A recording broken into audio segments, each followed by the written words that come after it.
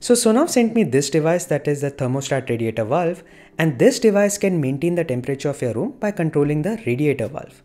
Now I had created a short video which I've linked somewhere here, wherein I have shown you what are the various components that this device comes with. Now this is a Zigbee based device and we will connect it to Home Assistant using Zigbee Home Automation and Zigbee2MQTT. Now if you don't have Home Assistant itself set up, you can still use this device via this eWelink app, and I will be showing you how to do this entire setup. So with this, let's get started. So once you connect the batteries, it goes into this initialization phase. So this IN is like an initialization phase. Now let's connect it to the thermostat valve. Now after connecting it, we are going to press this button and it will go into this adjustment phase. So it will now understand the level of the valves and start this device. Now there are three ways that you can use this device. One is via the eWelink app, in which most of the Sonoff devices connect, or you can do this in Home Assistant via Zigbee2MQTT or via Zigbee Home Automation. Now first we will look into how we can do this using the eWelink app. If you're interested into the Home Assistant way of doing things, you can skip to the next chapter, but you can stick around and see what are the various options that this app provides. Now to use the eWelink app, you would need this Zigbee Bridge Pro. So Sonoff provides this Zigbee Bridge Pro. Let me open this right now. So I have this Zigbee Bridge Pro provided by Sonoff, and this is the cable that it comes with. So I'm going to connect this bridge now. So right now I have connected the bridge and this blue light is blinking right now. So let's actually connect this first with our eWelink app. So for this, let me open the eWelink app. And now here I'm going to click on add device. So now let's click on the quick pairing option. And then here it will ask me to turn on location permission. So I'm going to allow the location permission right now. And here now I'll have to provide the Wi-Fi credential. So let me enter that right now. And now it's asking me for Bluetooth permission. So I'm going to allow this right now. So as you can see, it has already detected that it found this Zigbee bridge right now. I'm going to click on add here. And with this, the Zigbee bridge will be added right now. And now it's asking me for the Wi-Fi list. So I'm going to select the Wi-Fi for which it has to connect to. So let me click on that and I'm going to click on confirm. So now the bridge is going to get configured. So the bridge is now configured with our eWelink app. Let me click on next and I'm going to click on next here and I'm going to click on done right now. So now with the bridge configured in our eWelink app, what we have to do now is put our TRV into pairing mode. Now to put the device into pairing mode, you will have to first of all turn it off. So you will have to turn it in this direction and put it into off. And then after that, press and hold this. So once you now see this thing blinking like this, this means it has gone into pairing mode. So now once the device is into the pairing mode, what you have to do is click on this bridge and click on add device. Now it will actually start searching for the TRV. So let's wait for this thing to detect now. So now it is showing it found one device. Let's click on next. So if you see right now, the TRV, that is our thermostat radiator valve, is now seen here. So this is the thermostat radiator valve. It is now configured into this eWelink app right now. So I can now increase this and this will actually change the thing on the device itself. You cannot visually see it because the light does not come on. You just have to turn it here based on the temperature that it has. So right now it is showing that it is at 25.3 degrees. That is what it is detecting it at. And then if I want to increase it, so this is right now set at 19.5. If I increase it to like 26, it will go into this heating state here. So that means it will now start heating your room to reach this temperature right now. And this is how it will automatically take care inside your app right now. Now let's look at the various options that this thing provides. So first of all, let's go to the settings here. And here you can see the current version. So this is right now the latest version. You can always update it once the new version has been released. And then afterwards you can do a lot of device settings. Like for example, you can have temperature calibration. Like in case if your current temperature is different than what it is showing, you can increase the temperature here or decrease it such that it matches to your current room temperature. And then after that, there are certain things like child lock. There's an open window detection here, wherein it's something like if the window is open for 5 minutes, then it detects it and turns off the radiator. So that's how this thing works. Then we have this frost protection, wherein if the temperature reaches, like say for example 5 degrees, it will turn on this valve even when the TRV is in the off mode. So these are some of the options that are present into the settings here. Now let's go to the smart schedule option, and here you can set certain schedule on what time you want what temperatures of the room to be. So like for example, here you can see like between 0 to 7 it's like set at 16 degrees, then from 7 to 10 it is set at 19, and then that's how the temperatures are set. So you can always add a new interval here. Like for example, I can add like at 1 o'clock, maybe I want it at really hot temperature, like maybe 27.5. I add it here, and you can see that is from 12 o'clock till 7 it will be around 27 degrees. So you can see the temperature with these colors here. So this is the smart schedule that you can set over here. So let me save this and let's go back here. You can always increase the temperature with these buttons here, and this will actually set the values inside the TRV itself.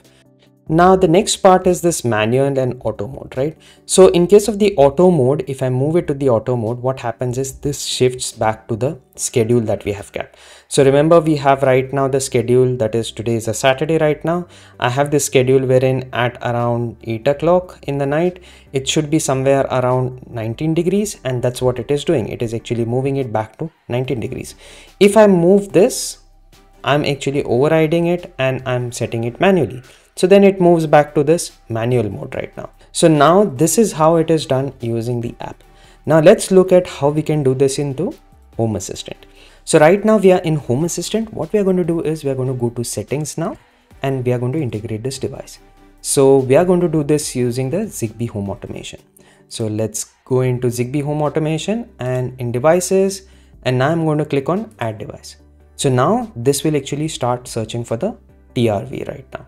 So let's put this TRV into the pairing mode. So for this, you will have to turn it off by turning this wheel here.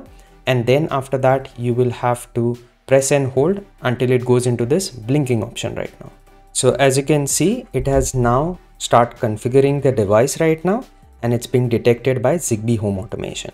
So let it now finish configuring the device into Home Assistant right now. So the device is now ready to use. I'm going to keep this name as is. I'm not going to change this, and let's go and visit our device right now. So when I open this device right now, we have this single switch here to actually put it off. And then after that, we can turn it on, and then we have this thermostat option here. So we have this option right now. It is set into the heating mode. We have this off mode and heating mode.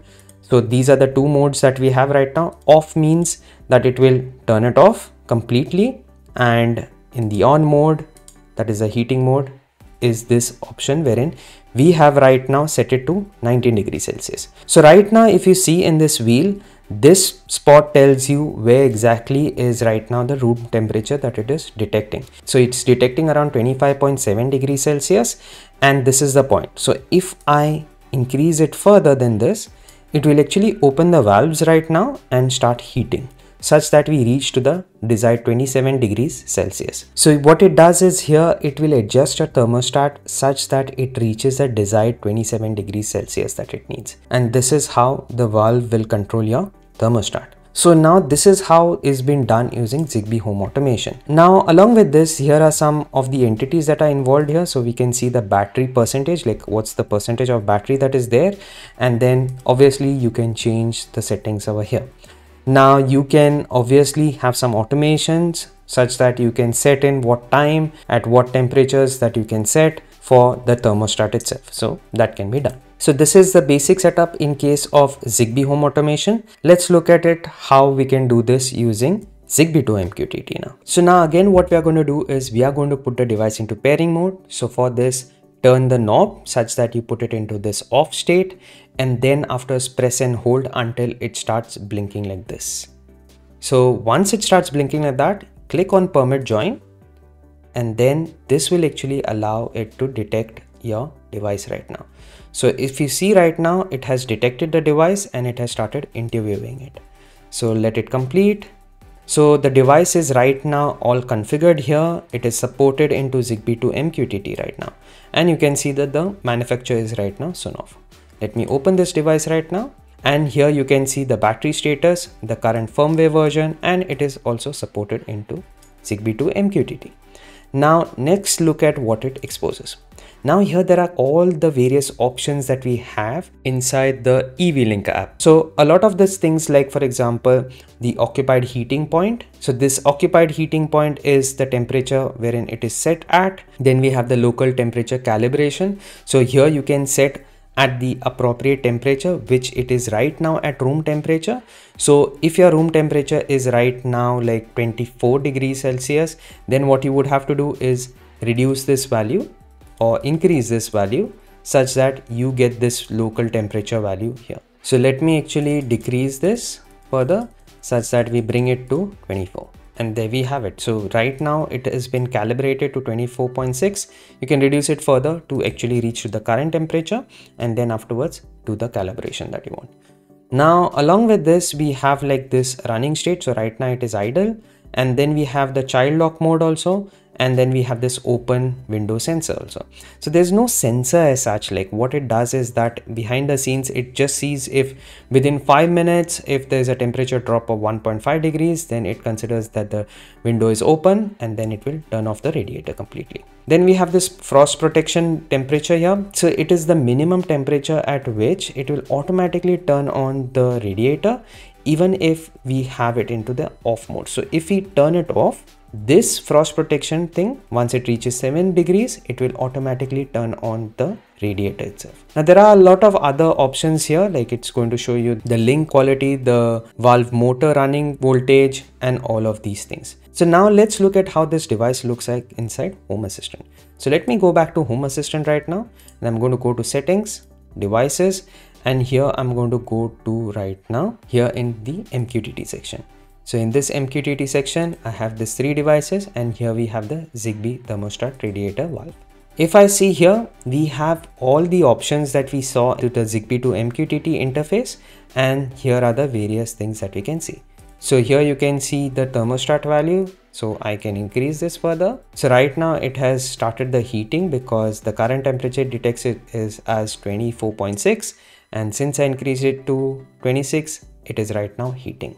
You have this various modes being shown here. You have this auto mode. If I set it to auto mode, then it will go into the schedule option, and then you can have the heating mode here. So the heating mode is actually the manual mode that you want to actually set right now. So this is how it works inside Zigbee2MQTT. Now you can create a lot of automations around this using this device itself as per what you want. There's this option even for this open window detection. If you want, you can turn it off. It estimates it that if there's a drop of 1.5 degrees within 5 minutes, then it will turn off the heating for you. Along with this, if you ever want to do this manually, like you can turn on this wheel over here, and this will also set up the temperature that you want. So this will be like a manual way of controlling it, and this will also get updated inside Home Assistant. So if you see right now, when I turn this wheel, it also updates this on Home Assistant. Now this thermostat radiator valve that we have here, you can use this with Home Assistant, and you don't need the Zigbee bridge here. In case of the Zigbee home automation as well as Zigbee2MQTT way of integrating, you would probably already have a dongle with you. Now in terms of the price, if you see, this one cost like around $26 to $27, wherein in case of the other products, like I have seen the Aqara ones, it goes up to nearly $50. Now if you are having quite many of these devices that you want to install, then I think this is a pretty good option, I would say. So it does actually what you need, that is setting up the radiator at the required temperature so that you have a pleasant experience depending on the temperatures that you have set right now. Now if you like this video, make sure to hit that like button as well as hit that subscribe button, and if you want to support this channel, there are links into the description below wherein you can buy me a coffee or you can support me via Patreon.